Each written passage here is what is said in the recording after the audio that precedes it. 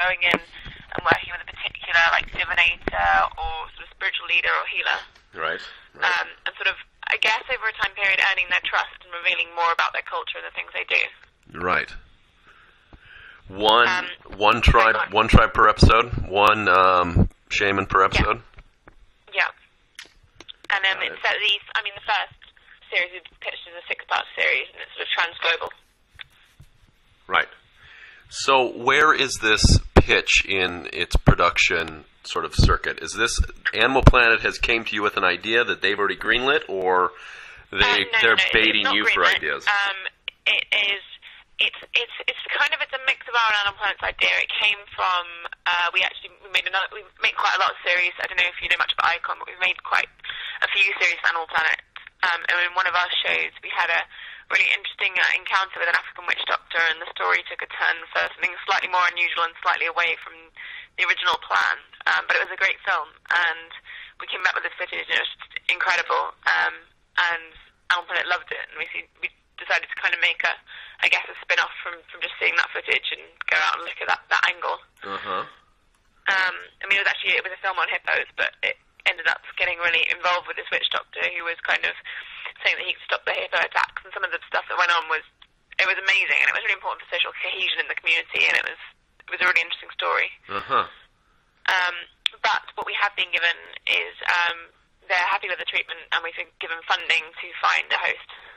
That's right. They're happy with it. Okay, sounds good. How many hosts are you entertaining?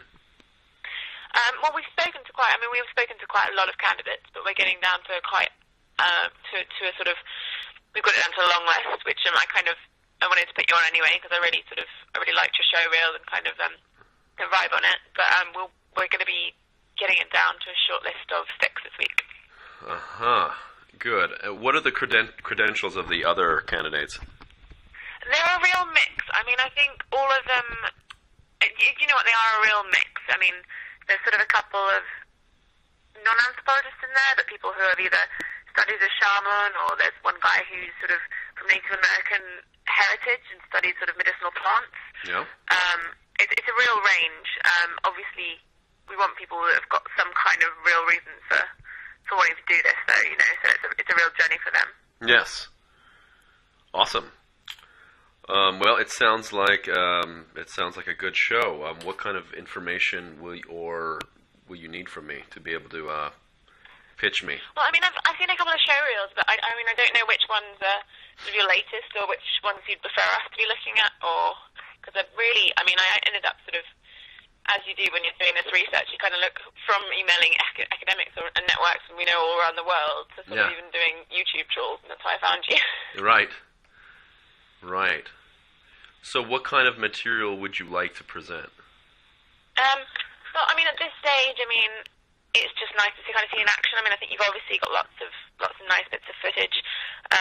I was actually looking at your, because I don't know if they're the only 2 shows up there, but I think it was a 2008 one and a 2010 one. Probably not 2010. I don't know, maybe it was 2009, but yeah. I think it was just the one with the gun. With the gun, yes, that one was fun, right? But I think I kind of preferred the one before. I think it showed you in a lot of different kind of environments. That's right. Well, I haven't produced anything since those, so you've got basically the best stuff. If you wanted to look at, the show reel is a condensation of a bunch of different. I made 16 documentaries, so that's like. And what those were for current TV, right? That's right. Cool. So they commissioned those. Great, and those were like sort of self-presented, produced, everything, weren't they? Yeah, shot, hosted, edited, whole 9 yards. Yeah, that's it. And they were quite, from what I gather, quite a range of environments and encounters and things going on. Yes, they were. I guess the closest that I could get. Oh, you should see this one. My most shamanic documentary is something I call Tantric Tourists, and you can see it on Vimeo. Okay. And I can send you the link to that. But that's actually. That'll be fab. What's that? That would be really good. Because that one, I actually work with a Tibetan Buddhist, tantric Buddhist, shamanic guru, and get rather embroiled with his drama, and that's probably the best thing to show. But I lived and worked with Native Americans for 4 years on a Native American reservation before I came to LA. So I've also lived and done like real long-term like participant observation with Native people. Cool. And I was just wondering a bit more, like, I mean, obviously, I mean, you know, we've kind of gone in a bit of a mixed angle with this, because we want someone who's got a real interest and a real passion for shamanism and potentially some study and some sort of academic background in it. Yep. But we didn't want to go all the way of having someone who sort of had done everything already. Right. So, I mean, it is kind of mixed outlook, but I just wondered what might interest you, what kind of about the fact that it's specifically about shamanism. Well, I mean, there's what we call shamanism is actually a mix of two different kind of practices. I think that the first one is about actual sort of the science. It's sort of primitive science. It's a primitive form of medicine, and working with the mental state of people that are supposedly ill, and trying to use what you can, charisma and performance and ritual and some sort of plant-based medicines to sort of shake them out of their sort of subjective conception of illness, of being ill. Right? So that's the one angle of it. But the other angle of shamanism is the healing for the tribe, right?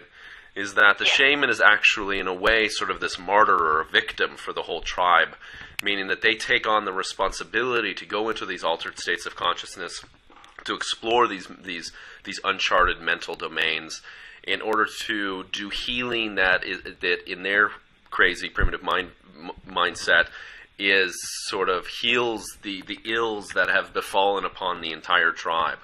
Sure. So those are kind of like the two sort of ways in which I would like to think about shamanism. And once I worked with them, I would do my damnedest to try to not exotify the tribal people in the shamanic work, but to say that these are actually rationalistic practices. And also there's something to possibly learn in our contemporary, overly technologized, overly, modernized, industrialized nation. There's some kernel of wisdom regarding working with nature, being susceptible to, being in tune with some of these more subtle energies that are out there. So that's the kind of method that I would do, and I would be very wary of not exotifying and creating that sense of empathy and identification with them. But at the same point, it's often a very funny, exploratory, kind of what we call in anthropology a liminal state, meaning it's like it's out on the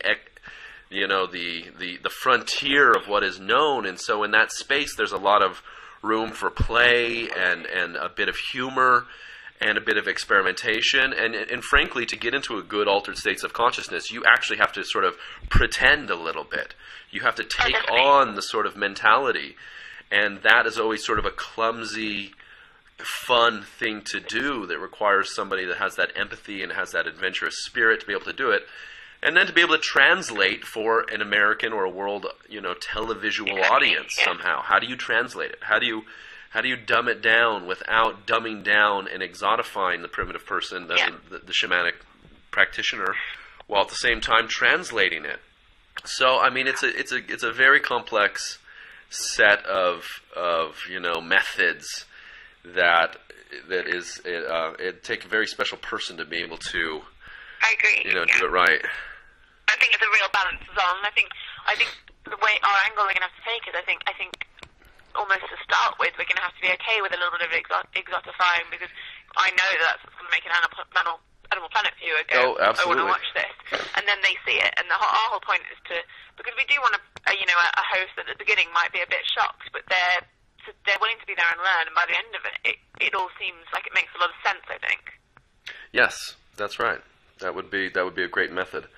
I mean, I think Bruce Perry did a really good job of this in the BBC's Tribes, or what we called Going Tribal here in the U.S. I thought, he really struck that really artistic and sensitive balance between being a fantastic translator and developing incredible empathy and rapport with the people, while at the same time making just a ridiculously titillating, spectacle. No, I agree. Actually, definitely.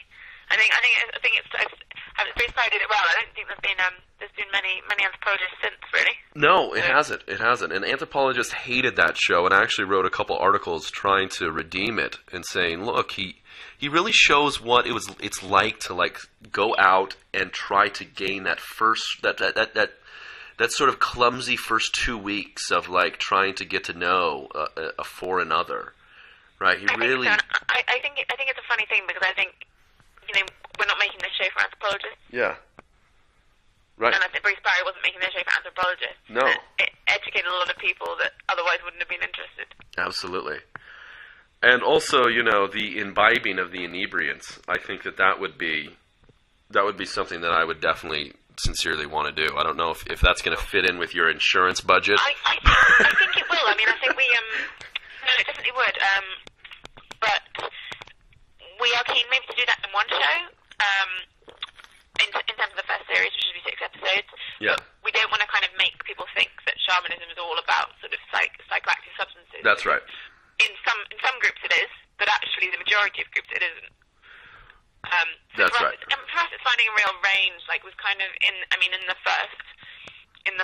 these are only sort of all the allocations are kind of subject to change once we go into sort of hopefully full production on this, because it'll be really crucial working with the people we've got on the ground and to get those ins to the people that we need to be with and that we need to trust us. So it could all change, but I mean at the moment we've got everything from sort of the Butcher Masters and Spitty, who are more like travelling showmen, to sort of ayahuasca carriers, and to the Ombayasi in Madagascar, who are really important cosmologists. Yes, good, excellent. Been doing some research, Sophie. Yeah, no, I wrote the treatment. Awesome. I didn't actually know that because I know a bit about it. I'm a zoologist actually, but oh, cool. But it was really fascinating to look into actually, and really because I knew a bit already, but I didn't realize how many parallels there were actually until I really looked into it. Absolutely. So, what was the criteria you selected your six subjects by? Do you know what? There wasn't a solid criteria. It was quite difficult actually. I mean, I've spoken to a lot of people about this, and unfortunately, a lot of academics are not the best communicators. Yeah. Which can be tough. Sure. Being I think you've got brilliant credentials, but I don't think you're a natural fit for this role because we need someone who can be sort of the all-American character that relates to the audience. Sure. So be the kind of person with the credibility to say these things. Yes, absolutely. But I mean, for us, I think we weren't really sure what we wanted. We wanted someone who'd be sort of adventurous. We wanted someone who was sort of an authentic, sort of charismatic and eloquent voice for the subject matter. Not someone that was too over the edge in terms of experience, because we wanted it to be a novel journey and a learning curve. Totally. But someone kind of who had the ability and the understanding to learn, to take on that learning curve. Because I think a lot of people can't do that. Would be find that quite difficult. Yes. Right. I like your vision. I think you have a very, very good very good approach. And I mean, also, we were looking at both genders, but we're very much, I think we're skewing towards a male host. I mean, it's only purely because a lot of the shamanic ritual is very male-based, and I don't think they really, having spoken to a lot of anthropologists out in the field, I just don't think they really react well to having a woman on the scene always. Yeah, I know. It's too bad, really. It would have to be part of the pitch, meaning your pitch would have to be, you've seen shows with men going out and doing shamanic adventures. What happens when a woman, what new complications arise, when a woman... I think we are looking, one thing I did say is, I mean, I have found a couple of brilliant girls, and I mean, one thing I have sort of said is, you know, if this did take off and they did really well, you know, there'd always be opportunity to do, you know, a series of women shamans. Exactly. There's only a few of them, few groups, but they're very fascinating, and often the reasons for their survival is really intriguing. Like I didn't realise that shaman in Siberia, the reason most of them are women is because the males were kind of persecuted by the Soviets, but women weren't seen as important enough, so they weren't persecuted, and the sort of whole knowledge remained through them. Oh, that's cool. That's really cool. So I do think there's a really good outlook for women, but I think the majority of shamanic practices are very male, and it's quite a chauvinistic world as well. It is. Well, it sure is, yeah. And I mean, it can be quite a scary world as well. I think there's, you know, it's definitely, I think with shamanism, the sort of light and the good, you know, is often very close to sorcery as well. And, exactly. you know, it really does slip between. And I think also you need someone who's going to be able to sort of handle that. Yes, you are right. I mean, our crews are very, very used to being in remote locations, thanks to doing so much with indigenous tribes, thanks to doing so much bizarre natural history work. And, you know, I think we're very well placed to make this. So I think it's a really exciting show. Yeah. It is. It's a great pitch, and I know this idea floats around all of Discovery Channel's subsidiaries a lot of the time. I get hit with this pitch quite a bit, but I like your approach on it. Thank you. I mean, I think one of the reasons we've sort of got that step further about it is it actually came back from footage. Yeah. That was quite remarkable, and I do think there will be moments, you know, where you go. There's moments, you know, I don't want anyone too skeptical, but there are going to be moments where you're going, oh, come on, really? And then there's going to be moments where you're like, okay, I have no idea what just happened. Because that's what happened to our presenter in Africa. And he was totally skeptical because he's an animal presenter. He was not out there to hang around with a witch doctor. He was really freaked out, bless him. Cool, I'd like to see that. Yeah, no, it's great. But I mean, I think the thing is we came back with that, and it worked really well on camera. And I think a lot of, when you talk about shamanic practices and spiritual healing and the things happening, like, it doesn't sound like you could see it. And I think it really proved the whole energy of, you know, the town was going crazy, and there was all this kind of sort of amazing kind of like vibrancy and electricity in the air, and it really conveyed really well on the camera. Awesome. So, Sophie, what else do you need from me? I guess I know, but I mean, have you done much in kind of looking into shamanism as a sort of side interest, or?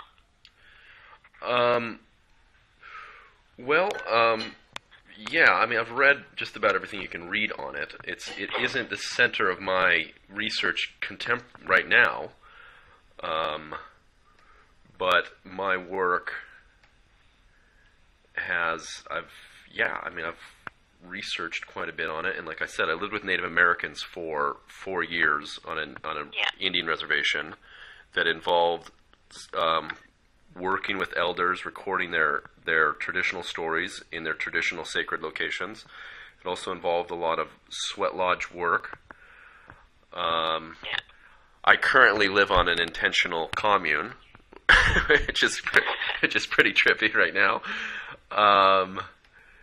And the work that I've done primarily in the foothills of the Himalayan mountains in an area called Sikkim in eastern Nepal has involved quite a bit of work with people practicing animistic religiosity. And so I could show you a couple of those clips. Yeah, I mean, I think it would be great, because I think you sound great. I just obviously get on stage when I'm going to be wanting to push you to my boss and the commissioners and stuff. So it's good to have as much as we can, kind of pushing the side of your interest in shamanism and why you want to do it. Yes. Right. What's the question? No, it wasn't really a question. I was just saying, obviously, I'm asking these questions because it's really good to kind of have as much information as possible and really kind of know, I guess my job now is to, sell you to the commissioners. So. Right.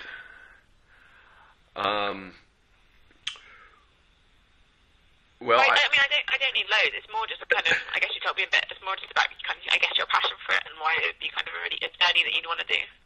okay. Well, I think I made that point. I would like to have this opportunity to engage with a cross-cultural survey of these shamanic practices, to do two things. One, personally learn about them,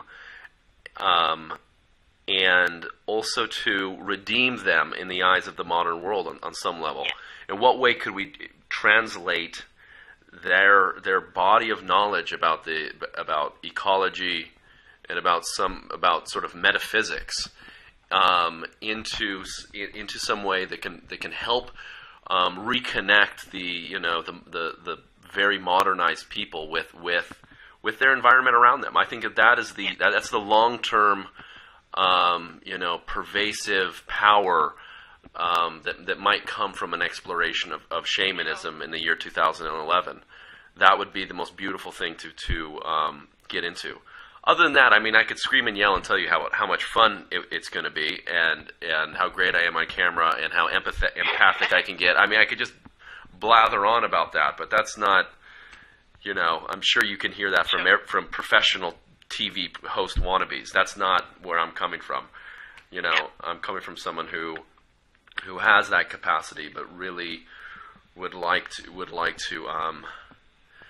what I mean, because for your studies, I mean, obviously you did sort of the stuff with Native Americans and stuff. Yeah. What are your kind of sort of key sort of research interests? My present one, I'm actually writing a book on internet culture and about how the internet is changing television production. So I spent a lot of time with nonfiction television producers in studios in LA and in New York, trying to understand how their unique value set, their desire to change the world for the better, is coming into conflict with their profit motive in this emergent new industry somewhere between cable TV and the internet. And I'm studying how, in 2005, we all started making short documentary films, put them on YouTube. By 2011, we're entering this new phase of professionalization in which a lot of the openness and the participatoriness and the amateurness of the internet is now being replaced by corporate consolidation, the advent of the injection of money into this industry. So I'm doing a very sort of corporate anthropology, trying to record the rituals and the values of like elite Western media producers. That's and I've got 2 years to write this book, and that's what I'm spending most of my time doing. Wow, and I was just wondering, because obviously, what were you doing when you were sort of more kind of out in the field in situ? Well, my major foci were the plight of indigenous people. So basically focusing on cultural preservation. Yeah. Most of my work in India has been around working with 2 different tribes in that area, the Bhutia and the Lepcha, as they are being inundated by major hydroelectric dams, and they're being marginalized by a majority Nepali-speaking people. So a couple of my films have been about that, and I'm in the process of producing a long-range feature-length film about divided cities around the world. Cities that have major walls in them, dividing either ethnic populations or religious populations. So I've worked in Cyprus, and I've worked in Jerusalem and Palestine 2-3 times, and I've worked in Belfast and Berlin, and I'm in the process of maybe going to Iraq to look at how the green zone that our consolidated forces have made there. And so I'm making a big film about divided cities around the world and how wrong that is. So most of my documentary work comes out of an activistic spirit, and very much a spirit of independent, deeply subjective ethnographic filmmaking. I mean, I've worked with Iraqi refugees in Cyprus. I've worked with Bhutanese refugees in Bhutan, and when they got to the U.S., I've been making a film about them for a long time. Sure.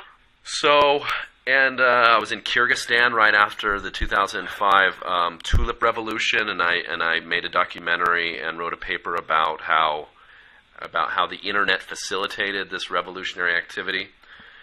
I've made a documentary about how China and India are fighting over these border areas. Yeah. So, I mean, I take on these big geopolitical issues. That's where my work has been focused in the past few years, since I left the Indian reservation in 2004. Sure.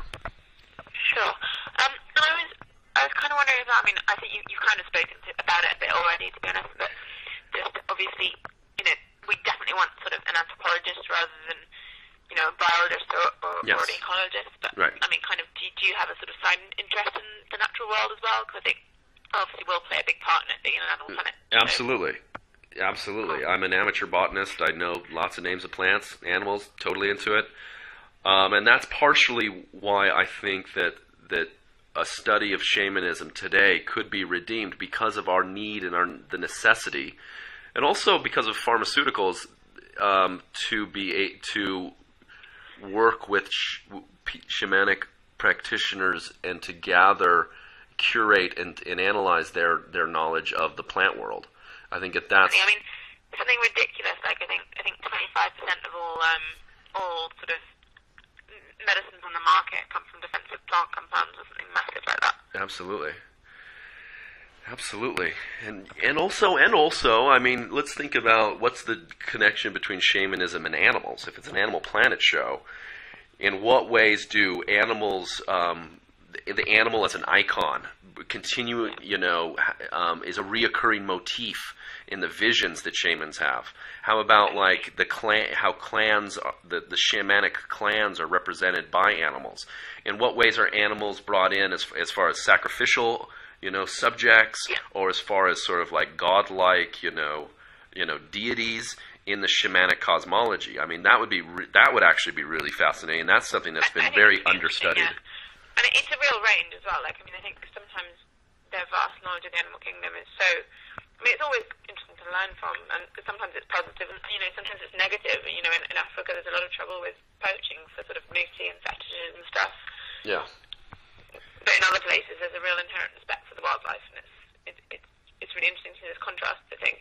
Yes. Absolutely. But yeah, I mean, I was just like also as well. I mean, I know you're writing this book now and stuff. I was just wondering what kind of how is your kind of flexibility and availability?